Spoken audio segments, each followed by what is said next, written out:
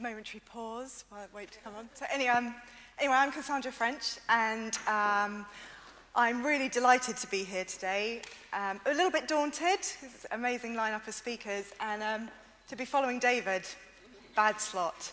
So forgive me, it won't be anywhere near as engaging, but that's why we're working with David, right?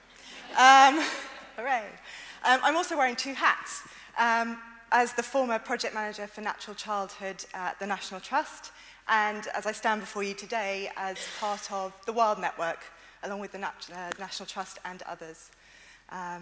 So what I want to tell you about really is the journey that I and the National Trust have been on. It's been quite a journey, and it's culminated in a fantastic opportunity to bring organisations that believe in something and want to come together around a cause, and filmmakers, and how you put those two together in an emerging discipline and reach new audiences in a different way. So I will start at the beginning, and that was back in 2010 when the National Trust ran its Outdoor Nation project. And that saw roaming reporter Lenny in a VW camper van driving around the UK asking if, as a nation, we're losing touch with the outdoors, and if we are, does it matter? Unsurprisingly, the resounding answer to both of those was yes, and that got the Trust thinking, really. Why were they looking into this issue, and particularly children's disconnection with nature? Well, because people won't protect what they don't care about, and people won't care about something they don't experience. So from a very basic level for the Trust, they're a cause set up to protect special places forever, for everyone. Problem. So what we established from the Outdoor Nation report was that the why and what to do about this issue was kind of complex. And as Wendy said, we commissioned Stephen Moss, writer and producer, broadcaster, the brain behind Springwatch. He spent many years at the BBC's Natural History Unit, to write the Natural Childhood report, which brought together all the research and current thinking in the issue. And it was really a piece of journalism, I suppose, to prompt debate. And as a consequence, it was launched as a consultation. And we asked people 4 questions.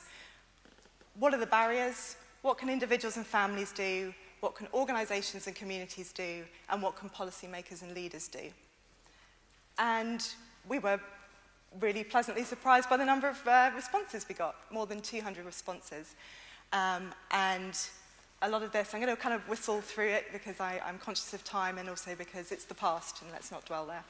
So these were the barriers: unreasonable health and safety culture, traffic dangers. I know Tim spoke about risk and health and safety yesterday.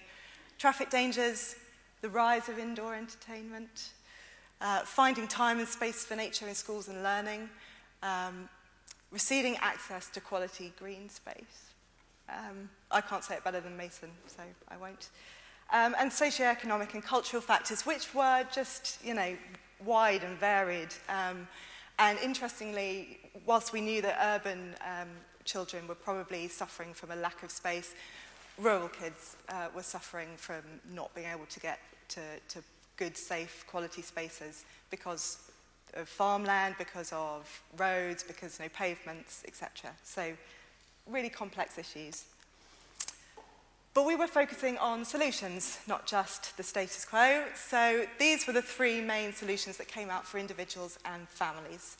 And simple, free experiences of the outdoors can slot into family routine. The idea being that this isn't an add-on, it's not difficult, it should be as simple and easy as possible to fit it into your day-to-day life, and it's commonplace. Networks of family and friends are underused. So if you as a parent don't have a lot of confidence talking about nature and wildlife and getting your kids inspired, look around you. Who is around you? Who are your local nature heroes? How can they help you to do that? And that parents can draw on the support of local community groups and national organisations. This is just a really high-level selection, but there are lots of great initiatives out there. So how do we get parents using those, and how do we expand their reach so they can help more people? Community groups, local, national organisations. Big learning point, I suppose. Partnership working between NGOs, community groups, and schools is critical. Basically, we were being told you're not doing enough in a joined-up way. You need to be playing better with others. Okay? Schools can do a lot for themselves, and Forest Schools is a fantastic example of something that's working. Akin to kind of number one, information and opportunities for families is completely disjointed. So you can't, as a parent, just go to one place and say, what can I do today? I've got 10 minutes, like the Wildtime app. What can I do? Where can I go? You have to go to a myriad of different places and probably don't find everything that's out there anyway. And that nature organisations need to be more proactive in promoting what they do. So it's no good setting up your stall and saying, come to a National Trust property and do X, Y, and Z. They need to be working more in the community and taking this knowledge and the benefits of it all to people where they are.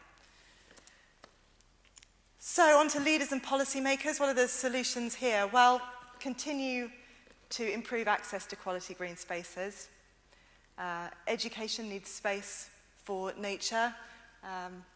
The National Union of Teachers actually sent us a really comprehensive consultation response, and that was the kind of thing they were saying. Clearer health and safety guidance, but more critically, a complete cultural shift to benefit risk assessment. Instead of constantly looking at what's the risk of doing this, we should be looking at what's the benefit to it too. Streets, make them safer for outdoor play. Living streets, playing out, done some amazing things for themselves initially, and then trying to help other groups to do the same. But it could still be easier, and leaders and policymakers need to be playing a role in that.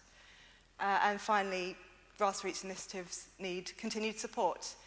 The play sector has had massive cuts, and that will have a huge impact.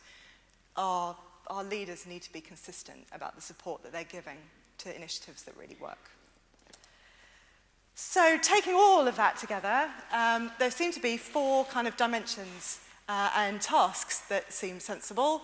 So one with education and learning, one around nature spaces, so not just protecting them, making sure there are more of them, but better connecting them.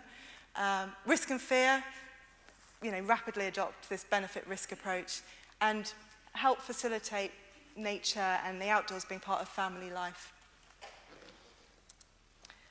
But the National Trust felt that it wasn't enough just to take these consultation responses, and they wanted some further verification. So we spoke to some parents and we spoke to some kids. Seemed like a sensible thing to do. And the top 4 reasons that parents think it's hard for kids to get outside speak for themselves. Interestingly, parents and kids were very lined up on what they needed to be encouraged to spend more time out. Safe places, areas where that were supervised, and activities, and the kids were pretty much mirroring that. And these were the kind of things that they wanted to do.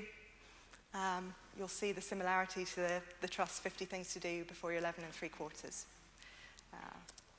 So what we did kind of learn from the research with the children is that there were 3 main elements to getting them spending time outdoors and in nature, and these were the important things to them. It was time.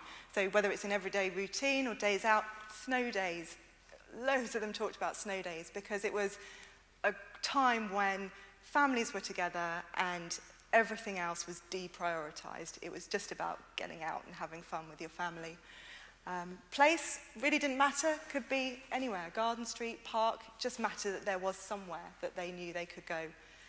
And really importantly, company, and I don't think we'd kind of appreciated how important it was for children that an aspect of this was who they were doing it with. It was time for spending time with their friends or their families or their siblings. And there was one heartbreaking story from a little boy who used to play out all the time with his best mate, and he fell out with his best mate, and his mum then wouldn't let him go out. So company and that element was really, really critical. That's a whistle-stop tour, so you can find a lot more in the Reconnecting Children with Nature, which is the kind of follow-up to Natural Childhood. This is basically the consultation responses and sense-making of that. So, with all of those barriers and all of those solutions, it seemed clear to the Trust that they couldn't do that on their own, and they ran the Natural Childhood Summit, and that brought together more than 50 organisations, We kind of replayed some of the issues. We had some great speakers from Chris Packham, Michael DePledge, Tim Gill, Juno Hollyhock. So we kind of looked at that. We looked at the consultation responses. And then we workshopped around what those solutions might actually look like on the ground. What are the practical applications? And these are just some of the examples. So wild space amnesty. Why don't communities claim back the spaces that aren't being used for anything else? Or nature games, picking up on this, this idea of working in partnership. Could you have an extended period of time where wherever you went, you could do something? To kind of more commercial scale, say nature vouchers and nature ISAs, dare I say it. So that was kind of one stream of activity, and at the same time as doing all this kind of research and consultation, the Trust approached industry leaders BritDoc, who essentially bring together filmmakers and organisations that want to work on the same issue. And through them, we found our kind of original group of partners, ARLA and NHS Sustainable Development Unit, and the wonderful Green Lions, and decided to work together on a film, which turned out to be Project Wild Thing. And I think at this point, I should say what's really important about the relationship is that David's film is entirely editorially independent. So those organisations wanted an engagement tool and wanted someone to make a film about this issue and put money into that. But David was allowed to do whatever he wanted in terms of making the best possible film and exploring the issues. So, yeah, and I'm just going to take the opportunity to thank David and the Green Lions team for making such a beautiful, inspirational and intelligent film about a really complex issue, and you've done all of us and yourselves very, very proud, and I'm sure that you'll all think that when you see it too. So thank you.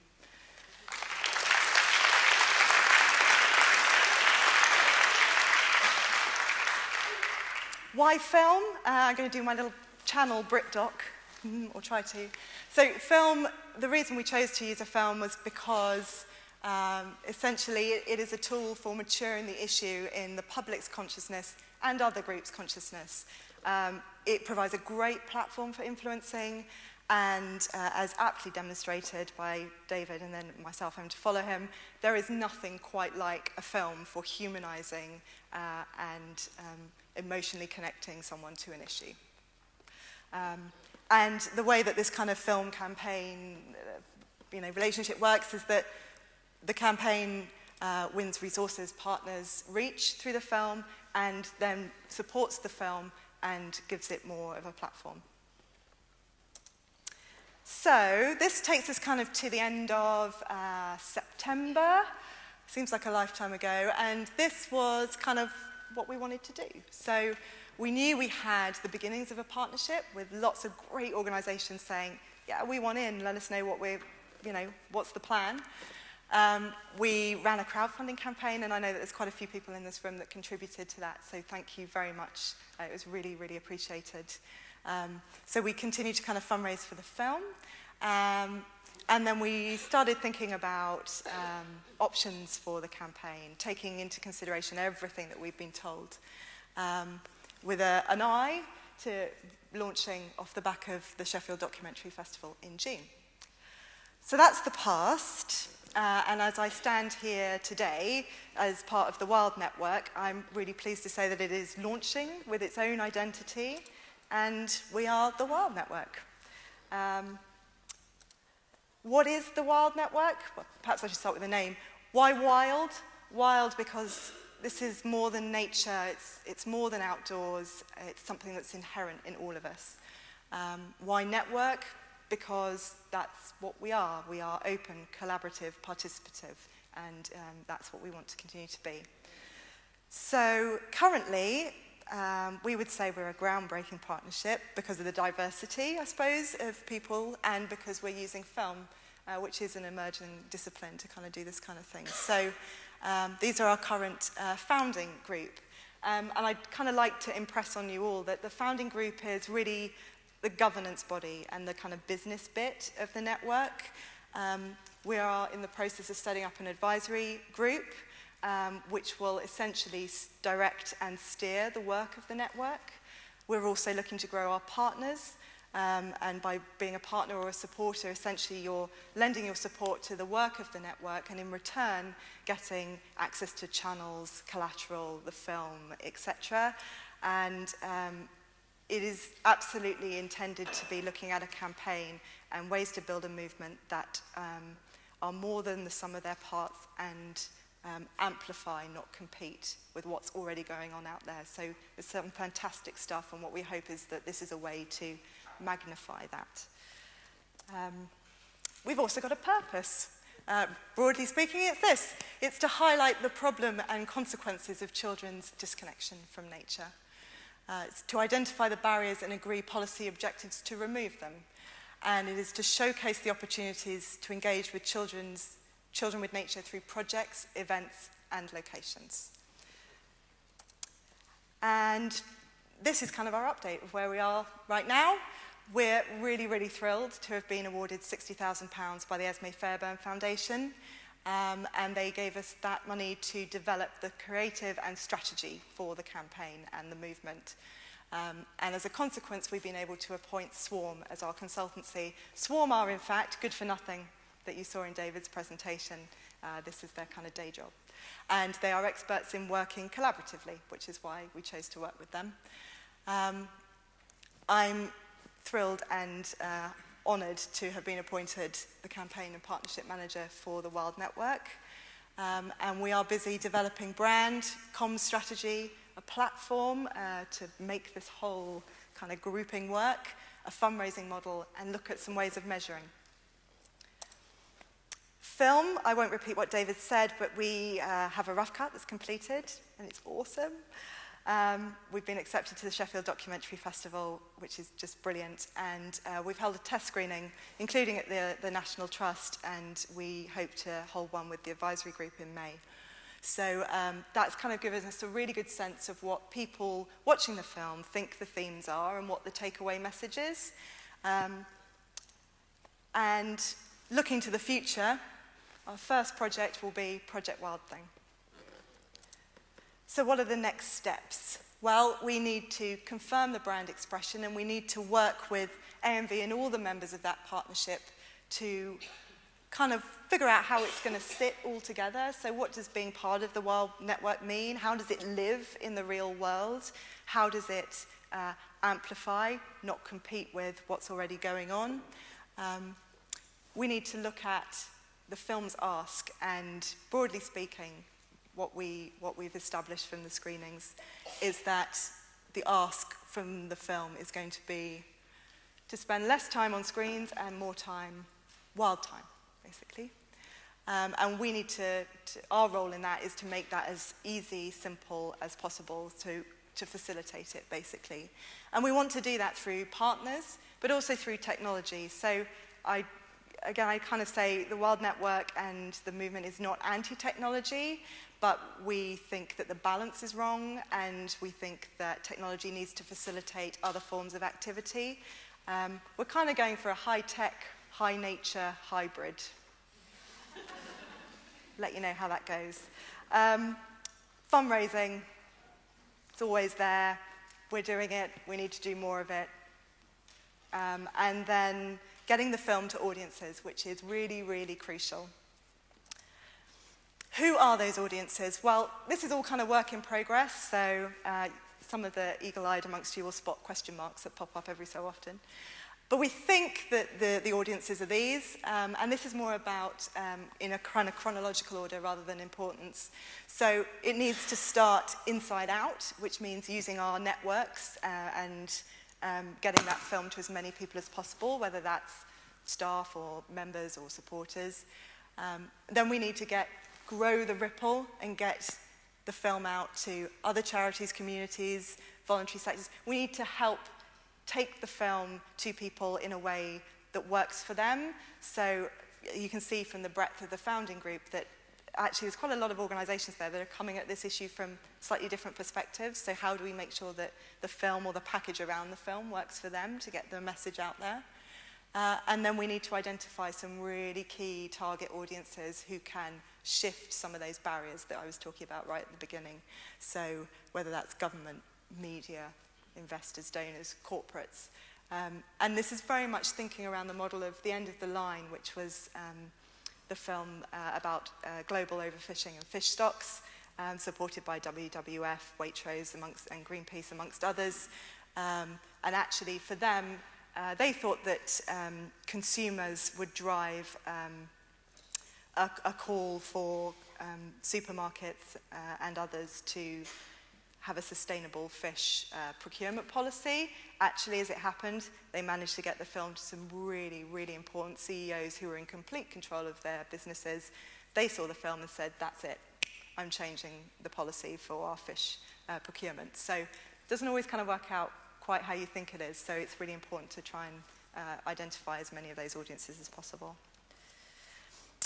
How will the film lead to action? We think roughly this. So people will watch the film and emotionally engage with that issue and be inspired to do something about it. We need to make that ask really simple, measurable, and we need to facilitate it as much as possible. And as a consequence, you end up with a group of people who feel good about an issue, have managed to do something, and go on and spread the word and have become advocates for you. And how are we going to do it? What's the timeline for this? Well, broadly speaking, I won't read all of this out, we want to get the film out to audiences across the summer. And then be in a position by October onwards of having a really engaged community and the beginnings of a movement that we can line up to start tackling some of these barriers. Whether we tackle those one at a time or concurrently, or as Swarm would kind of recommend, I guess, you know, whether we let that community kind of coalesce around the various barriers and go with that energy, I suspect that's what we'll do, is up for grabs at the moment, but broadly speaking, from October, we want to be hitting them. So what are the opportunities to get involved with the Wild Network? There are lots. I've pulled out 4 here. Help fund Project Wild Thing, and that's helped the Green Lions team make the film the absolute best version it can possibly be. Like I said, a lot of you have been very generous in helping with the Kickstarter campaign. Right now, it's about the sound, the grading, getting the right soundtrack, and all that kind of stuff. We also need money to get the film out, and we need money to mount the campaign. So funding, really critically important. Join our advisory panel and help steer and shape this movement, because increasingly what you will see is that founder group are literally just working to what the broader partnership wants to do. So I would really encourage you to do that. If that's not for you, join as a partner, help support us, and we will do everything we can to amplify what you're doing and make it bigger than the sum of the parts. And hold a film screening. So help us get Project Wild Thing out there and get it discussed. So if you think you could show the film to your staff, to your supporters, to members of the public, we'd really like to hear from you. I really want to get a good sense of what the appetite for the film is and where we're going to be able to get it out. Why? Why would you join the Wild Network? Because children need nature and the wild, and nature and the wild need children. It's inherent in all of us to have a childhood like that, and it's only by working together that we're going to be able to shift and make a real social change. So please watch this space and get in touch with me if you think there's anything you would like to do. Okay, thank you.